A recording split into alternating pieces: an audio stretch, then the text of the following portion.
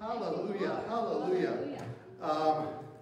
My name is Marcus Szczecinski. I'm licensed as a minister of the gospel through the Church at Prison ministry. And I have like 8 pages of notes to go through. And what often happens is I'll write them out, and then the Lord will give me something completely different to say. Praise God. We serve an awesome God. Yes. And let his praise always be upon our lips.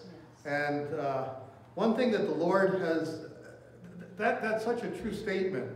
The Lord, ever since I was born again, and though I stumbled, we were reading this book about how this, in the Sunday school this morning, about how this man would not lift up a person who hadn't stumbled, and that's certainly a part of my story.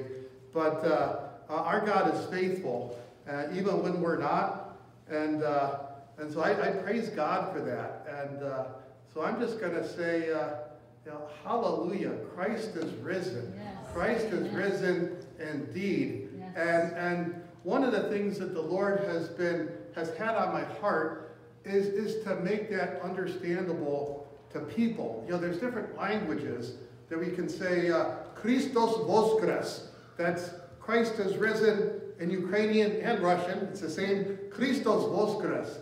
We can say, I don't know if I'm going to get this one right, Christa Jevita Hunabhayo. That's Christ has risen in Nepali. We could say, Christus ist auferstanden. That's Christ has risen in German. It's La Christ, I don't know if my French pronunciation is good here. La Christ est ressuscité. That's Christ has risen in French. And I learned this one yesterday from a man I know from the Congo. He said, Jesu fulu kiri, which means that's a Kiambe, which is a language spoken in the Congo. And that means Christ is risen in this language that is spoken all the way over in the Congo in Africa. Hallelujah.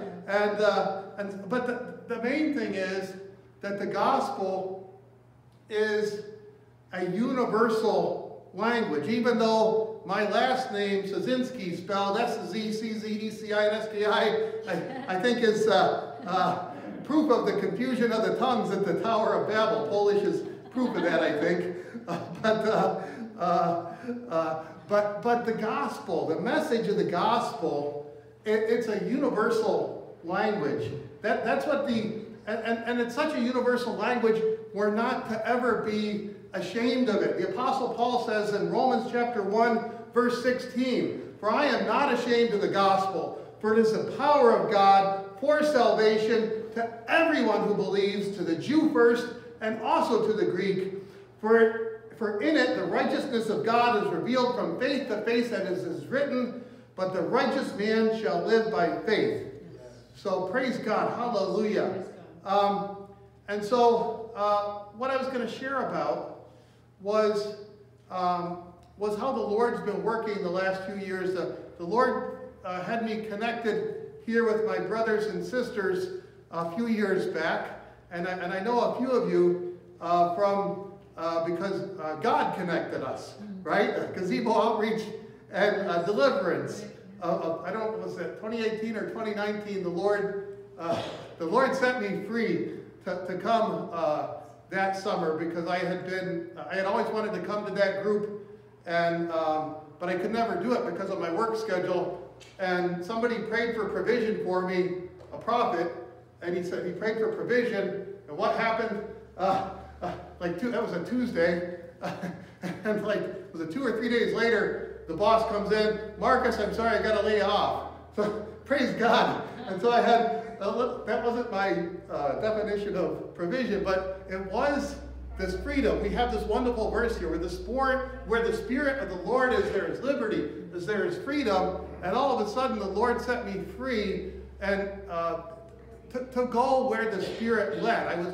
I was no longer confined by sort of the secular work schedule, and I went to working on straight commission, right? And that allowed me and my son Sebastian to come visit Gazebo Outreach and Deliverance in Morrisville for that summer. Praise God. So And so fast forward past that to March of 2020, okay? And let me just, actually, I'll put up a picture here, maybe. The last time I was here, I saw the document camera. Let's see it. Is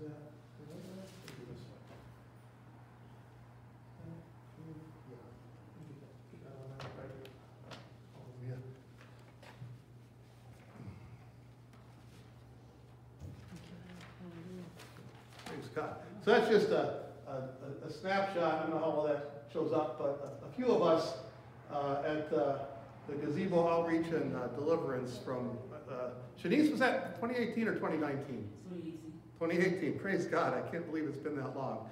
But and so the Lord connected me with my brothers and sisters here and a few others in Morrisville. I had always wanted to come, and actually I had gotten connected with people here through the Church at Prison Ministry. But anyway, to stay on track, it was March of 2020, right? And everything, COVID hit, everything was shutting down. At the beginning of March of 2020, like most of us were still working, most of us were still worshiping the Lord in person, but then COVID hit. And it wasn't just COVID at that time. There was a variety of things, and sometimes we forget that. I know if I don't really think intently about it, I just think it was COVID. But there were riots across the U.S. Cities were burning. People were hating each other, and people were dying. And I had been part of the Church at Prison team. I was a member of the team, serving every other Sunday inside the Northwest State Correctional Facility as part of the team. And the Lord had me doing that for several years. There's a long story to that, but I'm not going to get into that because I have the gift of making short stories long. So, and I'm going to try to keep it somewhat shorter. Praise God. It's true. But and so very beginning of March, things were still open. But by the second Sunday in March of 2020, the prisons were under lockdown.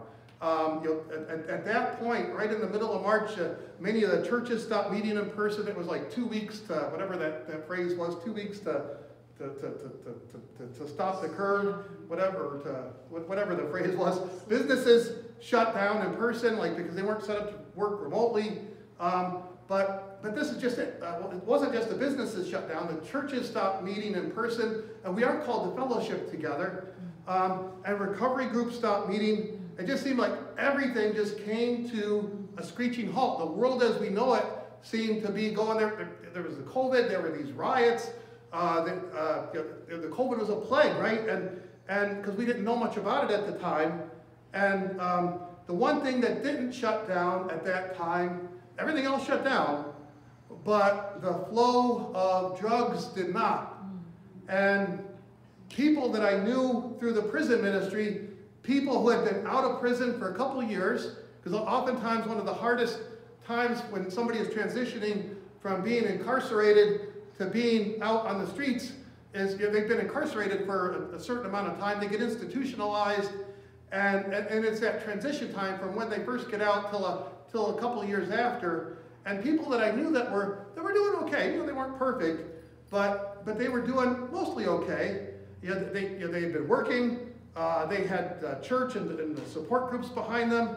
But when that stopped, when they fell out of fellowship, and we're called to be a fellowship with each other. We're not called to be Christians on our own. We're called to be part of the body of Christ. But when COVID came and all these things just worked against people coming together, and that wasn't of the Lord. Many of these people that we knew, unfortunately, they not only relapsed, they overdosed and died. And so that's just it. We found out, and Pastor Diane, my understanding is she passed from COVID, and my sincere condolences for that. But we found out that there was more than one way to die from COVID, because we saw again and again people dying from drug overdoses because they had been isolated. Their support groups, their churches weren't meeting, And when they fell out of fellowship with their support groups, they were easy pickings, right? And so these people, if they had been in fellowship, they may not have succumbed to the schemes of the devil, because that's obviously from the devil, because Jesus tells us in John 10:10, the thief comes only to steal, kill, and destroy, right? And these people, they were doing okay.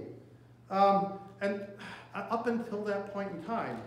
And the other thing about that, we were talking about, what's the name of that book? The Awe of God, this morning, which is awesome. But there was a pervasive spirit of fear.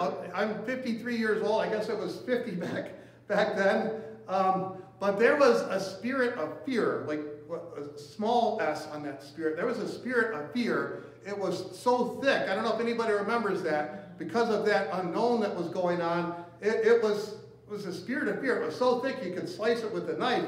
And that type of fear we know is not of the Lord. So 1 John 4:18 says, there is no fear in love, but perfect love drives out fear, because fear involves punishment.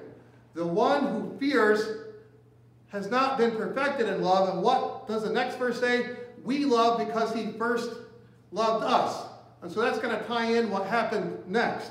The ministry team of the Church at Prison, serving the incarcerated of Vermont for so many years, just uninterrupted. The ministry team of the Church at Prison, for the first time in my recollection, went dormant for the first time. The prisons were under lockdown. Actually, the inmates even were locked in their cells. Meals were brought to them, and our ministry the ministry team of the Church at Prison was locked out. And we didn't know at the time what was going on. And so all these people who had been active going inside the prisons, serving the Lord, and who had also been active out on the streets, all of a sudden, things just stopped there as well. But we couldn't remain so, because as 1 John 4:19 says, we love because he first loved us.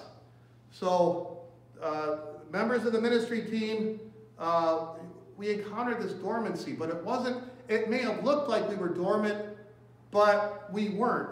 We were in the Word, we were in prayer like never before, because we had that time, because we were always, I know in my own life I was a human doing rather than a human being, because I was always doing this, always doing that, always doing this, always doing that. And so when everything came to that screeching halt, right, the Bible says, be still and know that I am God, right? He will be exalted among the nations. And so for that first time in a long time, I just got to go to my knees in prayer and just pray and be in the Word, and to be in the Word for the sake of being in the Word, to get to know Him better, right? And what the Lord spoke into my life through John chapter 12, verse 24, Jesus says, truly, truly, I tell you, unless a kernel of wheat falls to the ground and dies, it remains only a seed, but if it dies, it bears much fruit. And so what the Lord was telling me is that though things stopped, right, and it appeared that things had died, it had just really gone dormant like a seed, and the Lord was pouring His Holy Spirit in to start something new. He says, behold, I do a new thing, and it was going to bear much fruit. I didn't know what the Lord was doing, but this is what happened. So we were just like that kernel of wheat fallen to the ground. We were dormant for a period. And as I said, the study and prayer the Lord had us in was very intense. And this is what the Lord had us doing. He said, according to James 4:10, humble yourselves before the Lord, and He will lift you up. So we went from a time of being in prayer, being in worship, being in the Word, literally on my hands and knees, for hours, because that's all there was. But the whole world had stopped. But the thing is, God had not, because Jesus is alive, Jesus lives, and Christ has risen, and God's perfect love drove out fear in my life, including the fear of COVID. And so, out of that time in deep prayer and in the Word, a fellowship was born. The kernel that had fallen to the ground, God had poured his Spirit into to come alongside ex-inmates to meet every week in person, starting in the summer of 2020, at a time when many things were locked down, where people weren't meeting together in person, because we knew that there was just no substitute for being in fellowship with one another. And so the Lord brought a small group of people together, and we feared God, but we didn't fear COVID, knowing that we could get COVID, but we knew Jesus. So even if we did, and we died from it, so be it, all glory to God, because we knew where we were going. So this small group of people that the Lord brought together, we had all served in the prison ministry in one capacity or another before COVID.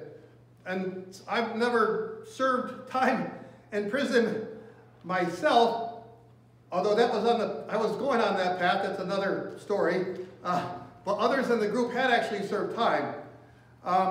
And we started meeting outside. We were meeting outside every Tuesday morning. And we met where we could find a place that would welcome us. And early on, we prayed about the name of the group, and the Lord led us to Psalm 107:14, which is, He brought them out of darkness and the shadow of death and broke away their chains.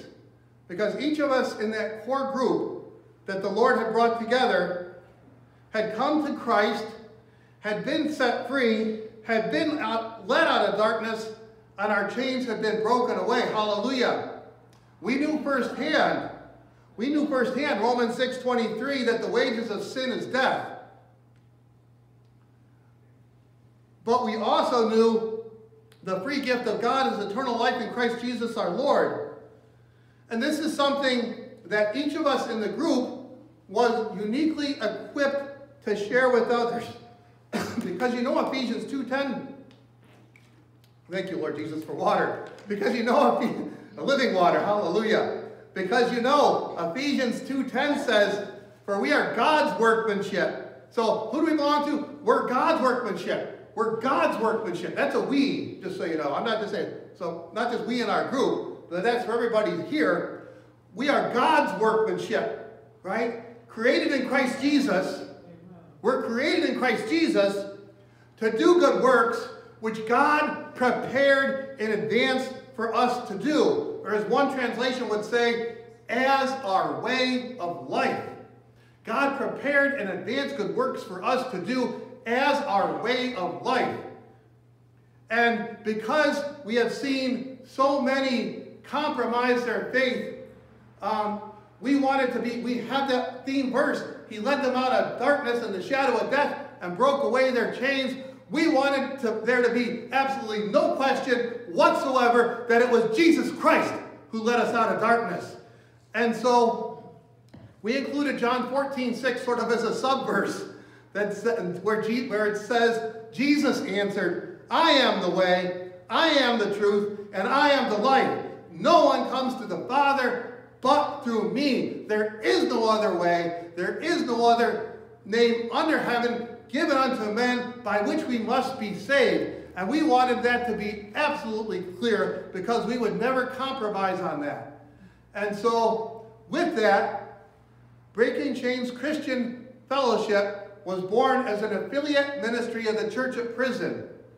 And we started meeting together every week in prayer and Bible study, at first outside, moving inside. I'm going to show you a picture here, slightly off topic, but the Lord started to call us to do things. Here, Hector, if you want to, here's a picture for you.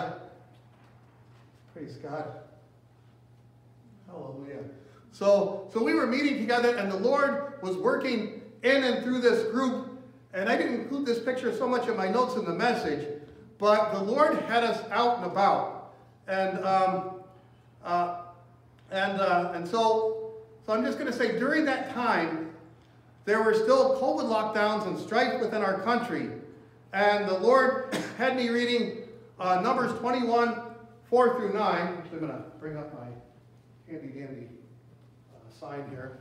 Right? Praise God. Hallelujah. So the Lord had me reading Numbers 21, 4 through 9, which Jesus references in John 3:14.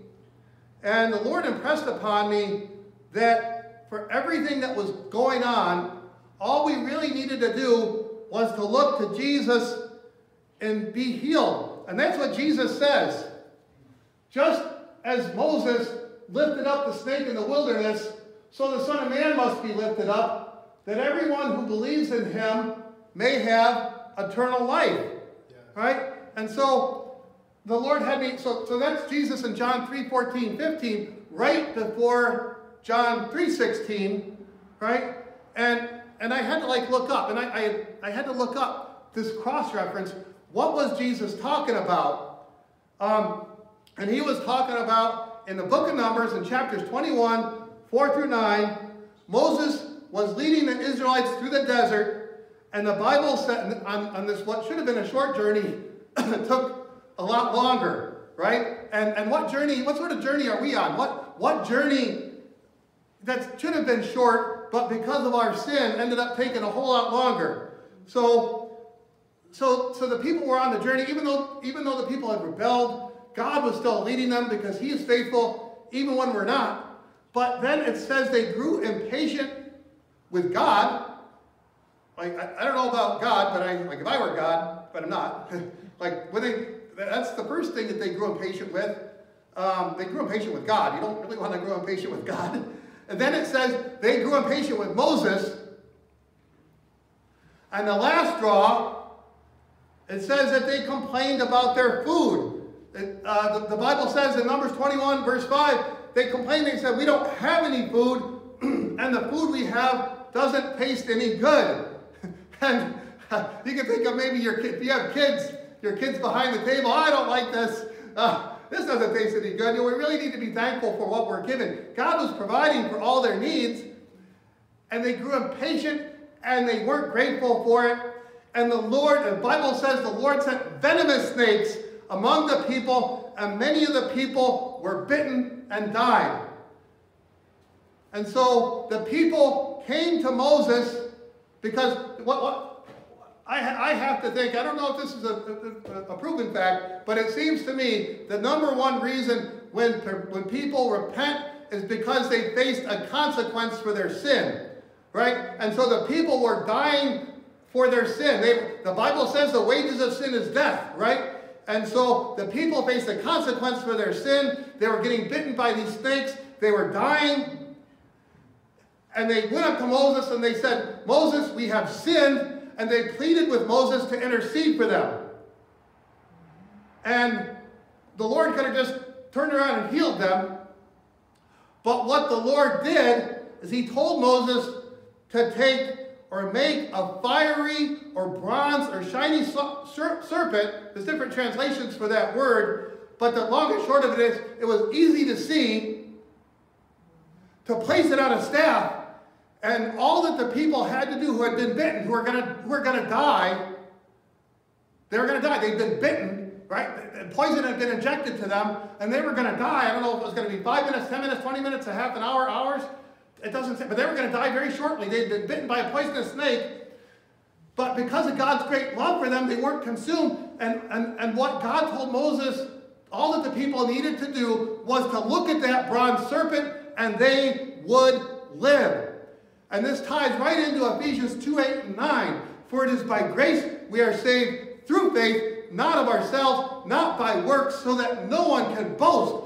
I can just imagine people in that day and time going up to, it's like, hey, I've been bitten by a snake. And Moses is like, hey, you see, there's this bronze staff over there. Maybe they're talking to a friend. I've just been bitten by this snake. I'm going to die like in 20 minutes. It's like, yeah, hey, Moses was talking with God for us, and God made a way for us to be saved.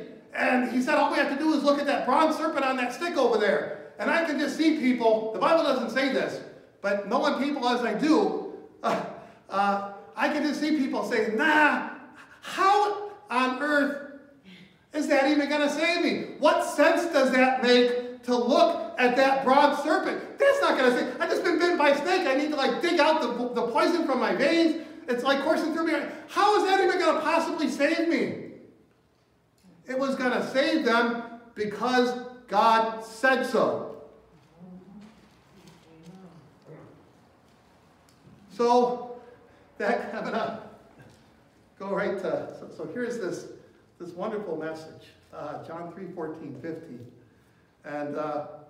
And so the Lord put on my heart to have a large cross made, because he said, just as Moses lifted up the snake in the wilderness, so the Son of Man must be lifted up, that all who believe may have eternal life. The same as Moses lifted the serpent in the desert, all the people in the desert had to do to live is to look at the bronze serpent. And so the Lord put on my heart, or was just putting to me as a question, and I asked myself, so did that mean that at that time, in March of 2020 and going into the spring a little bit, did that mean that all the people needed to do was to look to Jesus and be saved? That's what he says. And so the Lord provided an 8-foot-high cross. I had been given some small crosses to share Jesus with, to share with people like this. But what the Lord was really putting on my heart was to have something like what Jesus was talking about. Something like what Moses had, so that it would be easy to see. And I was like searching all over, who's going to make me? I'm not particularly handy when it comes to woodworking. And I had these little crosses, and the Lord worked it out so that I didn't know who to ask. And then it's like, oh, how about the guy that made these little crosses, who served 20 years in prison, who came to Christ while he was in prison, and all I had to do was ask him. And he's made a few of these larger crosses. And so that cross was made, and and the Lord used that cross in multiple ways, not just in Burlington. Here, one of the first public showings of this cross, I think that was in January of 2021, right? That was the inauguration. And if you remember, there were all these threats to all the state capitals across the country. I don't know if you remember that, but the threats were taken seriously. And if you look in the background of that picture, kind of hard to see here, but when we arrived there were these armed people. I thought they were soldiers, but what they were Vermont State Police in full tactical combat gear, carrying loaded assault rifles, guarding our state capitol. And the Lord, that was one of the first places the Lord had me and a few others go to pray for our state, to pray for our nation. Because remember, we feared God, we didn't fear COVID, and we came there to pray for our nation and our state, right there under the watchful eyes of some armed state police. And so at that point, the Lord had us start to go public with this message of the cross. And this is all going to tie in, I hope. And it's funny how the Lord works things out. I think I got to work on my timing here. Praise God. Hallelujah. But Jesus says in Matthew 10:32, if you confess me before men, I will confess you before my Father in heaven. And if you think about that, right? So if you're confessing, if you confess me before men and women, right, we'll say, if you confess me in public, he says, I'm going to confess you before my Father in heaven. So what does that mean? That means if you're actually declaring your faith in Jesus Christ publicly, they're having a conversation in heaven about you. Think about it. That's what it says. And so the Lord was just putting on my heart to go out publicly with that cross, and the Lord started to do amazing things, just even from the get-go. One of the first places he had me go was to Williston, the I-89 2A on-ramp, off-ramp, right there in Williston, if you know that. And he just told me to go. He put it on my heart. I had to go. I had to be obedient to God. And just to go stand by the on-ramp and off-ramp with the cross as people were going to work. And it's like, okay, God. And what I didn't quite know how God was working, but sort of through a friend of a friend, what I heard a couple weeks later is that somebody saw that cross, and that person's life was transformed because of that. And so it was just, God started to just do amazing things, because there's this wonderful message here, 1 Corinthians 1:18. The message of the cross is foolishness to those who are perishing, but to us who are being saved, it's the power of God. And God just used simply putting the cross out, right, to lift up the name of Jesus Christ, to start to transform people's lives. And it was a supernatural act of God, because that cross up there, that's just a couple pieces of wood hooked together, but it's the message that it carries, and it started, just God used that to reach more and more people. So, back on track to our meeting, praise God, hallelujah. Our weekly Breaking Chains Christian Fellowship meeting was meeting in a nice, we had gone inside for the winter, a little cold. There was a church that had opened its doors to us. Thank you, Jesus, for that church. And our group was doing a study, Life's Healing Choices, which is kind of a precursor to Celebrate Recovery. And the Lord was just showing favor to our group. A member of our group, we had questions about it. He actually called Saddleback Church and got through to Pastor Rick Warren. Like, who gets through to, like, the pastor of a mega church with tens of thousands of members? But our brother in the Lord, Alvin, got through. And we met there. We finished that study. But we just felt the Lord had something more for us to do. And we were getting too comfortable in our chairs, right? Because we did this study, we were watching this video, and we were coming alongside people. We were doing what we called to do for that season, but we had these nice cushy chairs. It was just too cushy. We're going too comfortable with where we were at. And my brother in the Lord, in whose home church we were meeting, he said, in May of that year, we're leaving the building. We're going out to meet at Battery Park. So, because he knew we were getting too comfortable. And how it worked was we met for a brief study outside at Battery Park. It was May, early May, and we continued to meet every Tuesday morning. And it was May of 2021. And so we'd meet to pray, to have a brief message. And then we would just go out to the people in the park and around there to share the gospel. And I had the cross with me. I was the only one carrying the cross because I'm not ashamed of the gospel. And we got to know all these different people from all over the world right there in Battery Park. There were people from Nepal, people from Somalia, people from many different African countries. And all of a sudden, our group engaged people in the name of Jesus in Burlington, and we followed Jesus' words in Matthew 28:28, and all of a sudden, we were sharing the gospel and making disciples of all nations, because instead of us going to the nations had come to us. And so we continued to see the Lord work miracles. And let me try to fast forward a little bit here. Here's a picture, Brother Hector. Praise God. Is that good? Okay. So we continued to see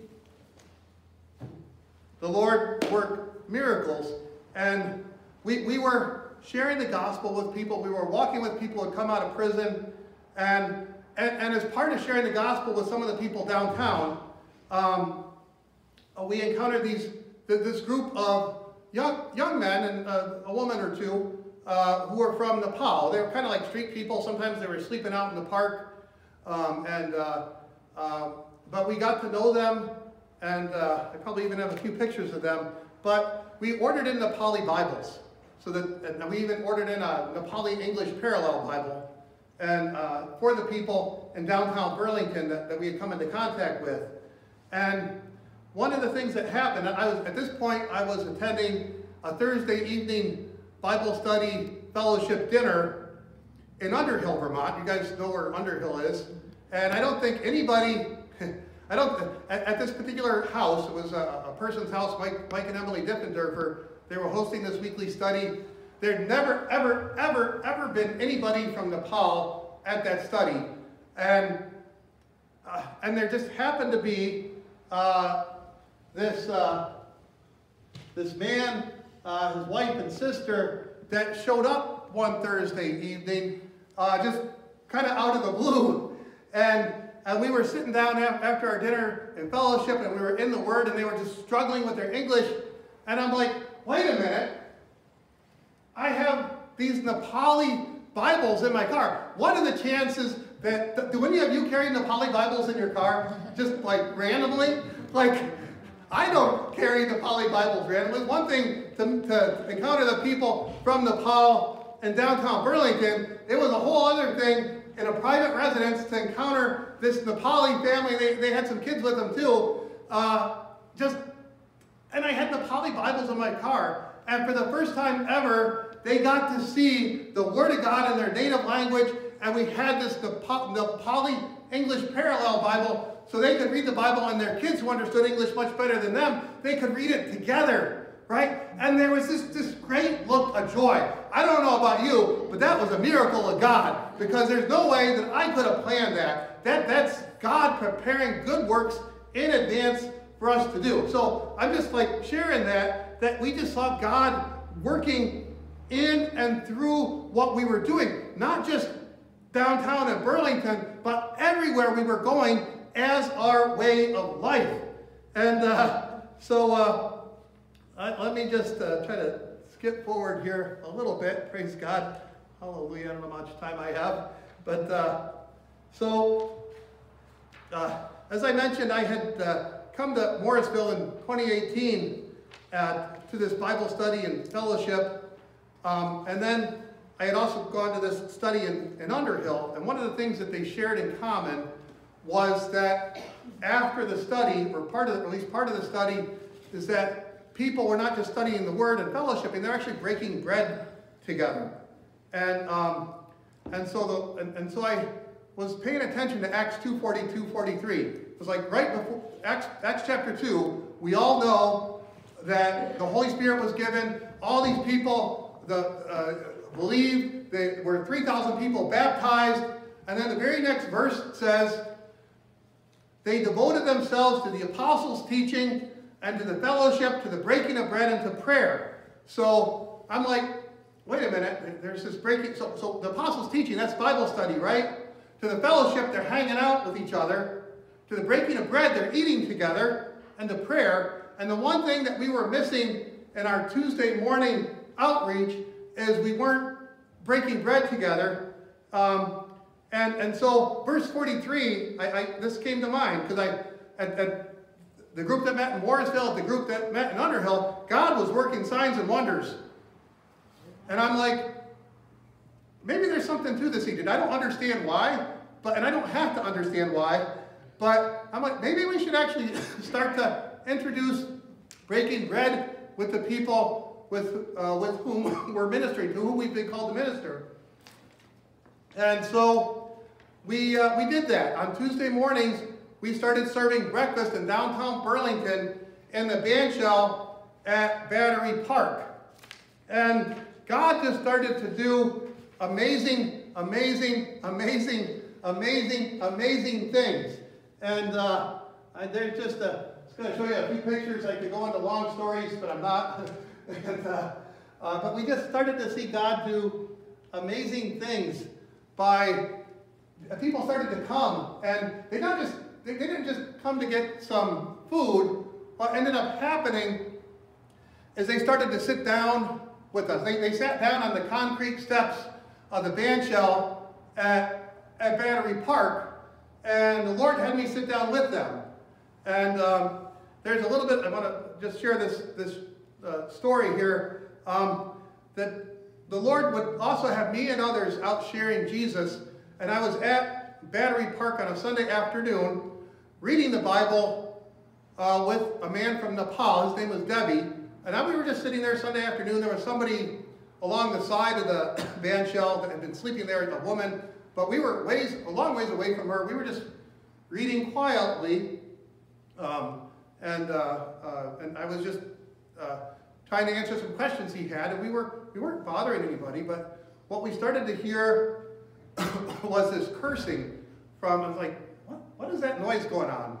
And that woman that was, she was in a sleeping bag, I didn't know who it was, but it turned out to be a woman, and this cursing grew louder and louder, and because apparently she had noticed we were reading the Bible. We were just like reading, to each other. We weren't, we were just reading to each other very softly. I don't know how she heard it, but she did, and it kind of, there was something going on with her, and all of a sudden she blurted out, "There's no God in this park, otherwise," and she said something horrible had happened to her, so I'm not going to share that.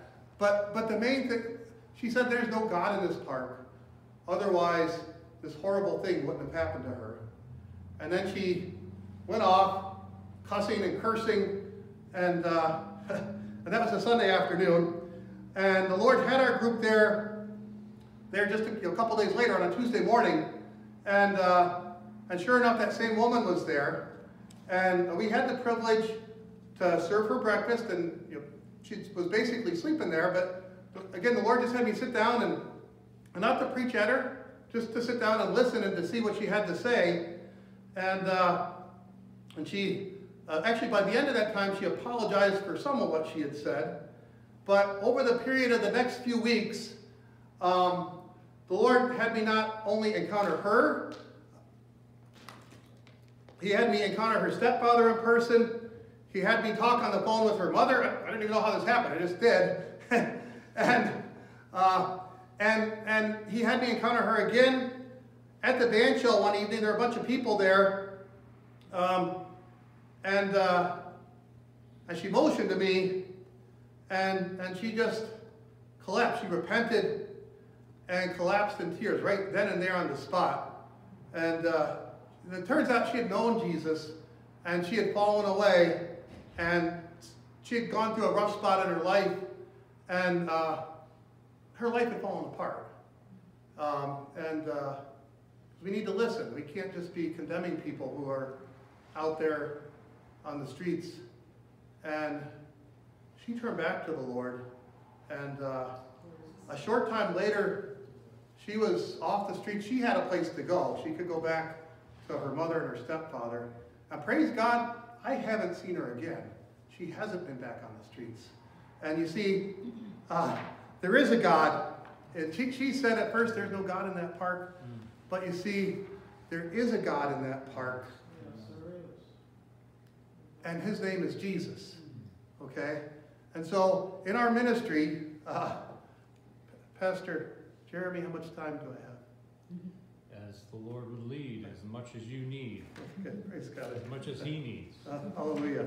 Where the Spirit, our God is a God of order, not of chaos. So we continue to see the Lord working in power, just doing things like we were doing what we were called to do, and the Lord would just do the rest. And the Lord blessed us because we were paying out of pocket for that breakfast that we served at first. Food cost a little less back then. A dozen eggs were $1.99 a dozen, praise God. But we were just called to share because our lives were completely given up. It didn't matter the cost because we were just glad to be able to do it. And it reached even more people for Jesus.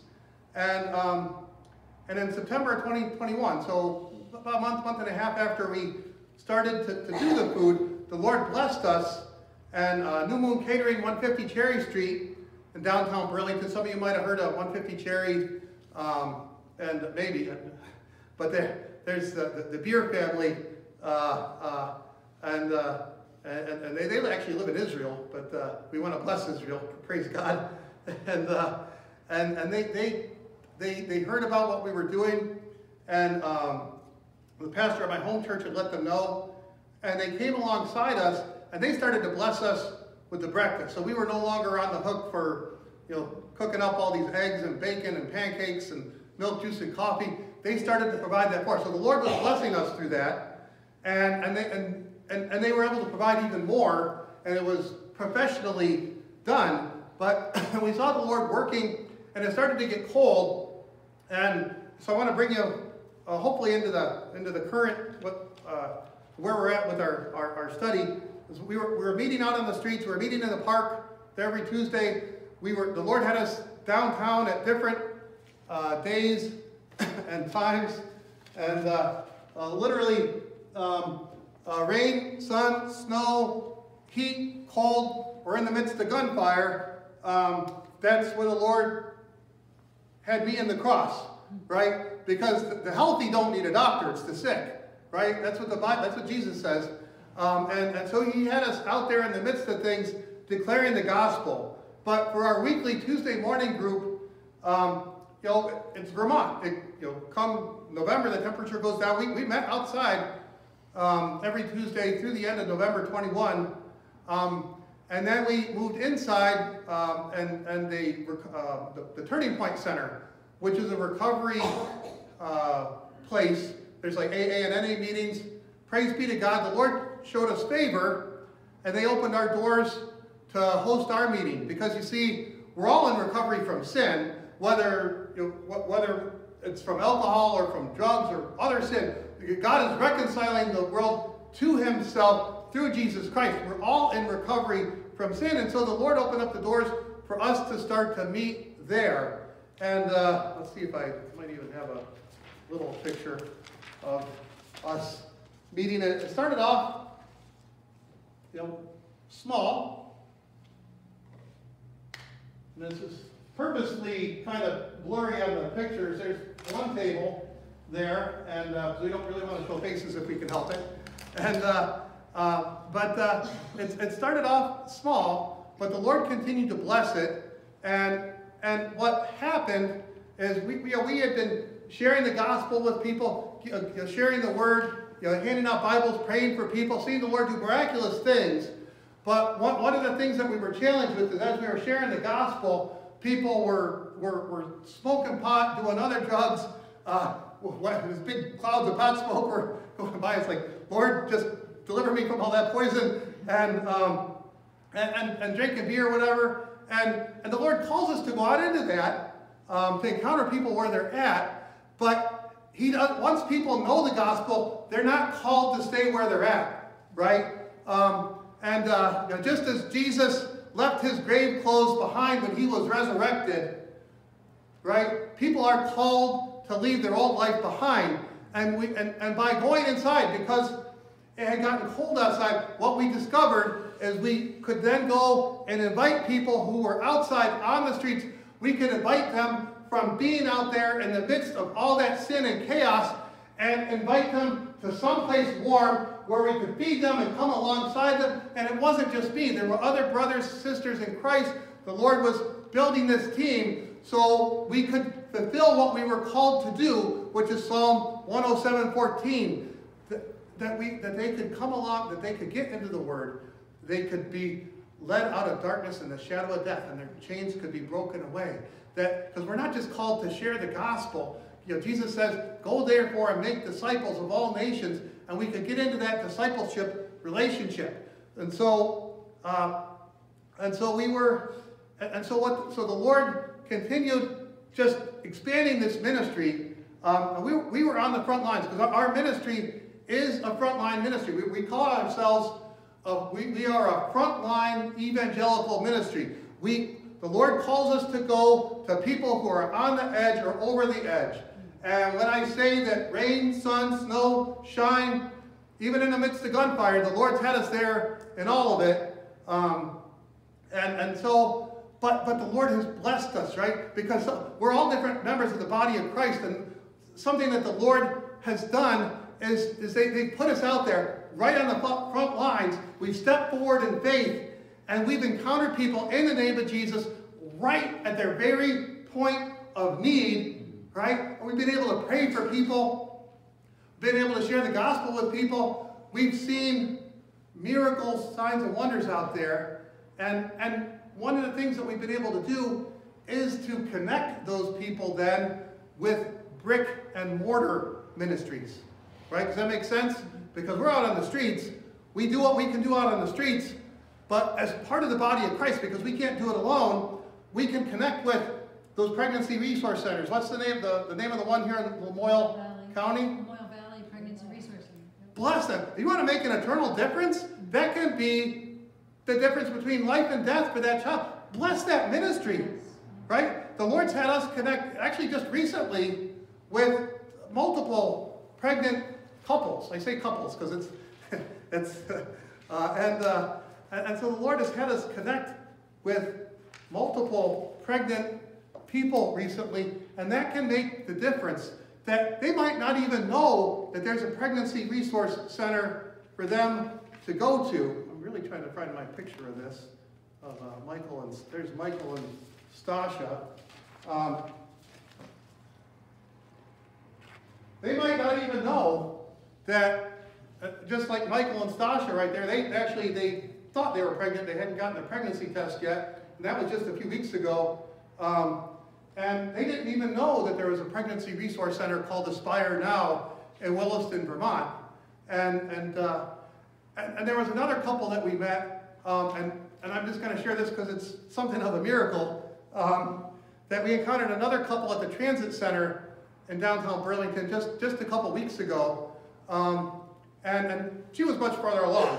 So she was like 7 months along, obviously pregnant, but you can never assume that with a woman. If you make a mistake saying someone's pregnant and she's not, that's a big no-no. But praise God. But anyway, but it turns out she was 7 months pregnant. She and her boyfriend, fiance, she was very pregnant. We fed them, we blessed them, we prayed for them.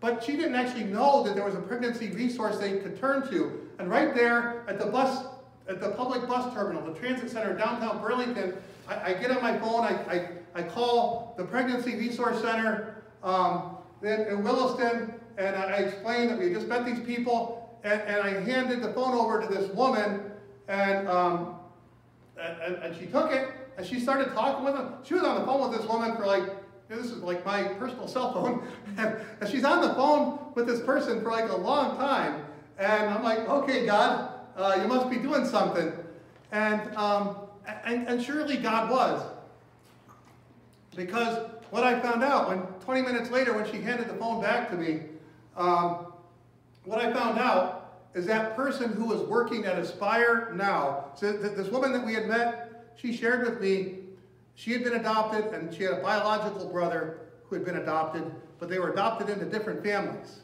okay?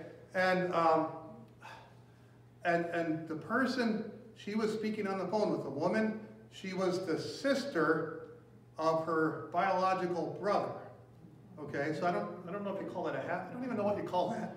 But she had actually met her like 10 years before. So this is like this long lost connection that God had prepared in advance good works for us to do. The Lord connected her in her point of need because she was in crisis at that point in her pregnancy. The Lord connected her with this long lost half-sister, whatever you call that person.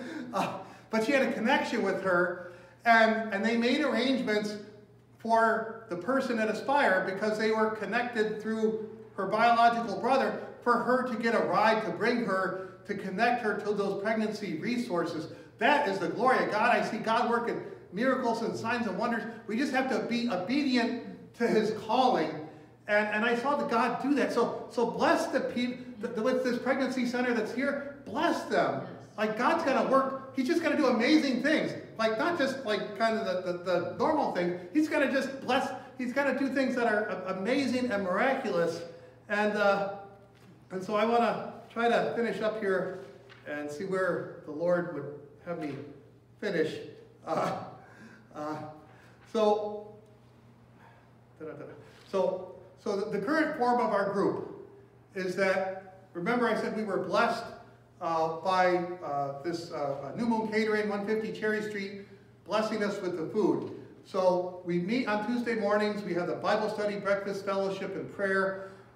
And then when people come into that, it's not just me, there's other people we can come alongside and walk with them, right? Because oftentimes people come in crisis, right? And it's more than what any one person can handle. It's not more than what God can handle, but God works through people. And so people come into that, and people get connected to local churches, and we just see God doing amazing things, right? And so after the group, we have all this leftover food, and it has, where is my picture? Praise God. We have all this leftover food, and how it has worked out is we're given this cart that we pull along, but we have orange juice, milk, coffee, pancakes, bacon, and eggs. And make no mistake, we're there in the name of Jesus. There's a man we go there carrying the cross, and we go out on the streets of Burlington. We typically get to City Hall Park about noontime on Tuesdays, and the Lord has just forged relationships with the people there. Every now and then somebody comes in and joins the group, but in the meantime, we are encountering people in the name of Jesus at their point of need, and I just see these people.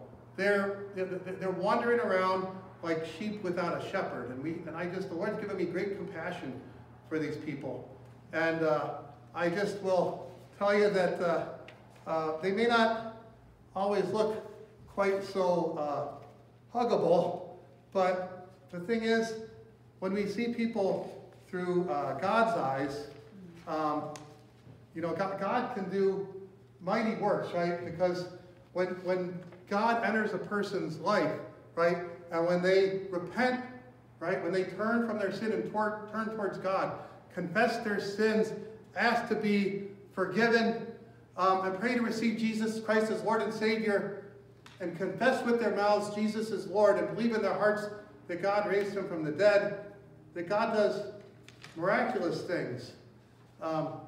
There's a man by the name of Lewis right there. That's just taken just a little over a week ago.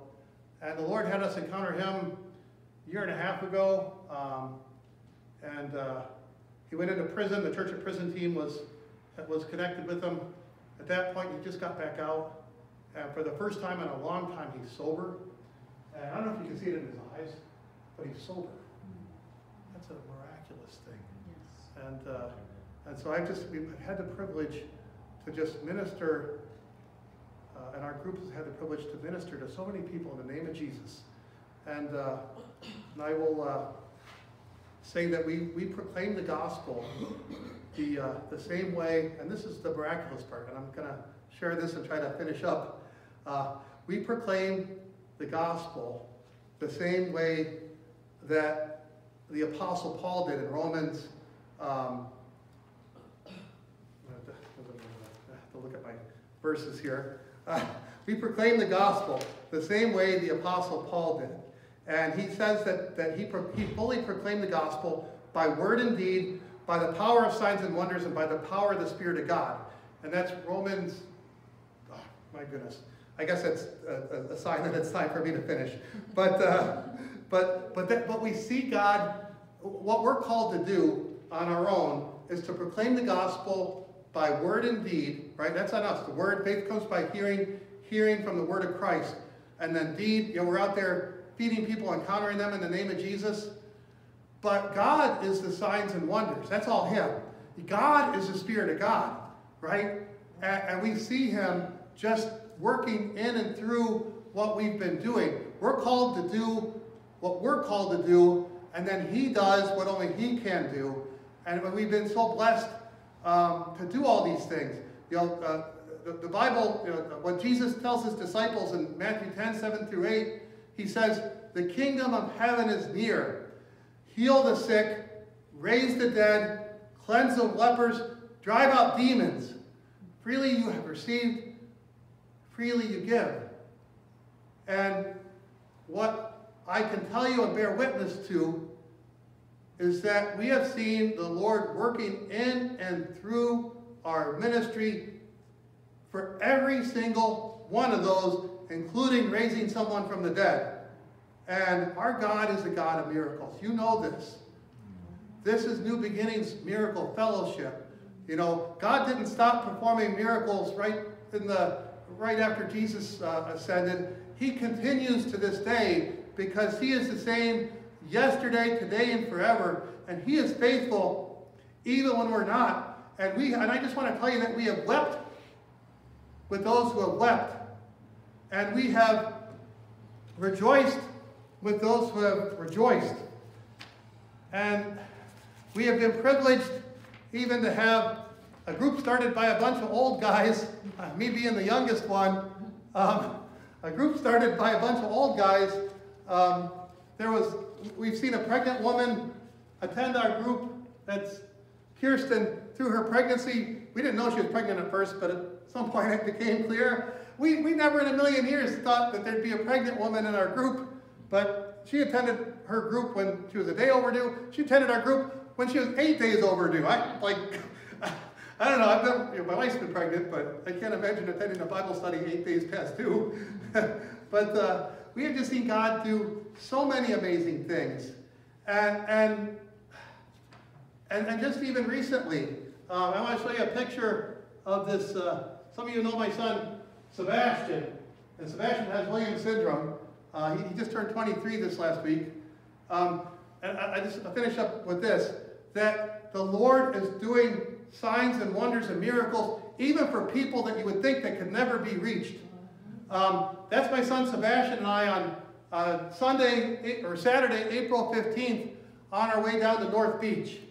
And I tell you, there was a movement of the Spirit of God, because the Lord, he has us out on the streets, but he has us just encountering people where they're at in the name of Jesus.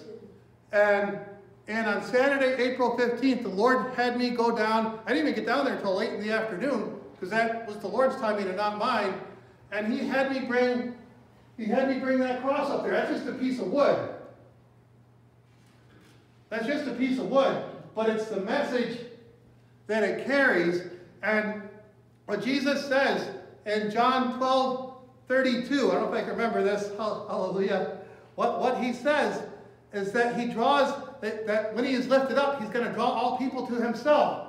And for whatever reason, the beach, North Beach in Burlington, Vermont was packed. Now, you talk about a sign and a wonder. On April 15th in Burlington, Vermont, it was 85 degrees, and that beach was packed with college students. And they were just doing what college students do. But the Lord had directed me to encounter them where they're at.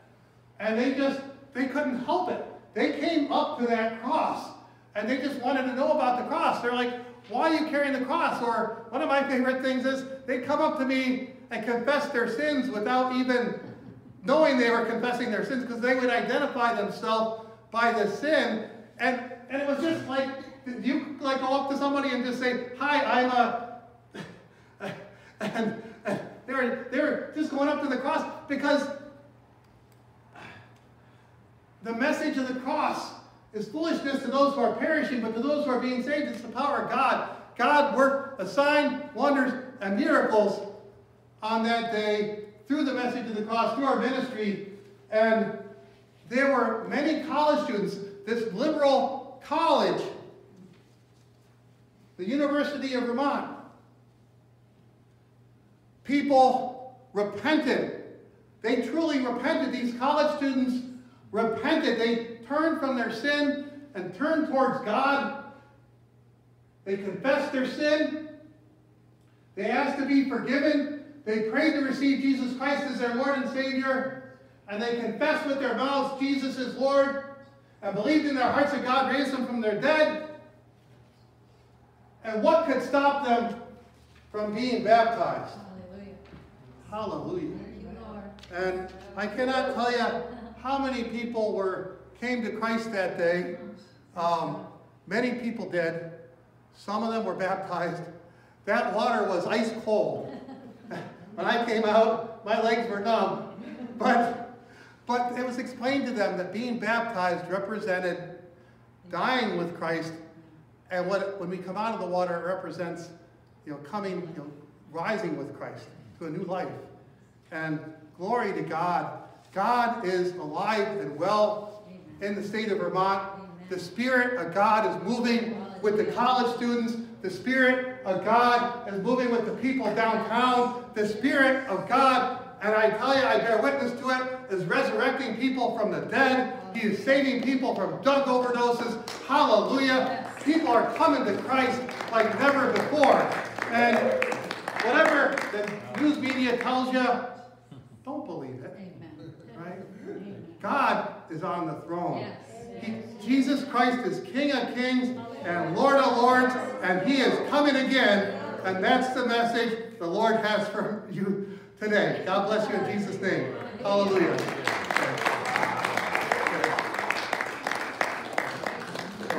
Praise God. Hallelujah. What time is it? Thank you, Jesus. Sorry, went a little over. Hallelujah. Praise God. Thank you. Thank you for being here today. Hallelujah. Do we have the handheld here? It might be in the podium. Oh, in the podium. Sorry. Praise God. Praise God. Let me get through. I don't have some of your things here. Praise God. Thank you, Lord. Hallelujah. Thank you, Brother Marcus. Hallelujah. Thank you for saying yes. Yes. Thank you for saying yes to Jesus. Hallelujah. Thank you, Lord, and literally picking up your trucks and following Him. Hallelujah. Thank you, Lord. Thank you. What a blessing. What a blessing to have you here today with us. You know, we've been taught here at this ministry, been trained to recognize the anointing. And, you know, I just want to share you know, I recognize the anointing in you. What God has called you to, and I so appreciate that. You know, as a pastor, one of the things that we desire, you know, God's placed it in our hearts as pastors is that people step into what God has called them to. That they fulfill the purpose and plan that God has for their lives. And it's so varied because we're all different. And, you know, He's given us different giftings and talents, and we have different experiences. So it's so varied. I mean, I always say the world would be really boring if everybody was like me. It would be. It would be a very boring world. Fortunately, not everybody's like me. He's created us in just so many wonderfully different ways. And He's given us these different giftings and talents, and He's, you know, I just thank the Lord. It does my heart just, it blesses me so much. I just love it when I see people step into what God has called them to do and to walk in it. That's the desire of my heart as a pastor, to see that for every single person, is to step into the fullness of what God has called them to and never look back. Just walk forward in it and trust in Him and fulfill the purpose and plan that He has for your life. And so I want to say thank you. Thank you for doing that. Thank you for stepping into what God has called you to and saying yes to Him. And I just want to say, you know, I'm not on Facebook, but my wife is on Facebook, and occasionally I will, you know, I'll flip through or scroll, right? So it's called scrolling. I'll scroll through her Facebook, and I just want to share, you know, that in the last few years, you know, we've gone through some real challenging times here, you know, as we all have, but as the body of Christ as well. And I want to share that during that time, you know, we hadn't seen you in a while. You hadn't been here in a few years, and we knew you from, you know, that time when you'd come. You know, I hadn't personally known you well, but I knew who you were. But during the challenges of the last couple of years, as you know, occasionally I would stroll through my wife's Facebook, and I don't know how, you know, she ended up being friends with you on Facebook, but your posts would be on there, and I would see them, and I was just so blessed and encouraged, encouraged by you stepping out into what God is calling you to do unashamedly for Him. And it encourages the body. We're meant to encourage each other in this way. We have to encourage each other. And I just want to thank you for that. You know, share that with you, that you are encouragement to so many, to the body. And I appreciate that. I recognize the anointing, and I thank God for it. And, you know, Pastor Jody and I, since we had the opportunity to meet with you recently, have, you know, kept you in our prayers, and we'll continue to do that, continue to support you. And we just appreciate you, who you are, and thank the Lord. Thank you, Jesus. We thank you, Lord. We thank you, Lord, for the testimonies that we've heard today. We thank you for all that's to come. We're expectant people. Thank you, Lord. Oh, Lord, we thank you for your presence. We thank you, Lord, that you're with us. You're always with us. You're always with us. We thank and praise you, Lord. Thank you, Lord, for your love and your mercy and your grace. Thank you, Jesus. Hallelujah. Let's just go our way today